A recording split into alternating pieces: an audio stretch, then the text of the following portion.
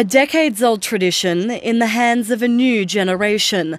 The Larrakia people have been raising their flag since the 1970s, a symbolic call for rights and recognition.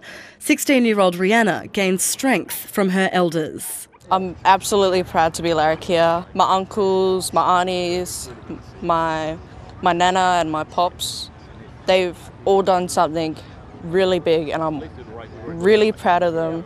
Her grandfather, Richard Fijo, is a renowned Indigenous leader from a long bloodline of advocates. We carry very strongly the history of our parents, of our grandparents, and the struggles they went through.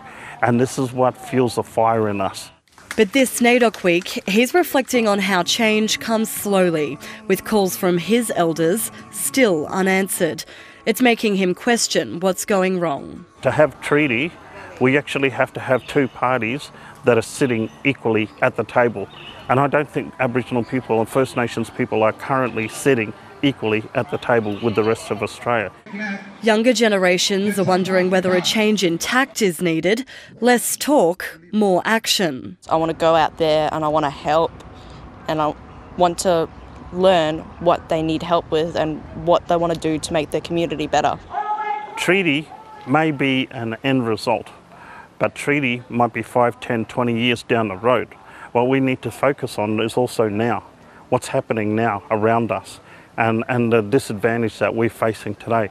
As an election looms, the major parties have drawn their lines in the sand. The CLP say they'll scrap treaty altogether, while Labor have promised to revive treaty talks of their own.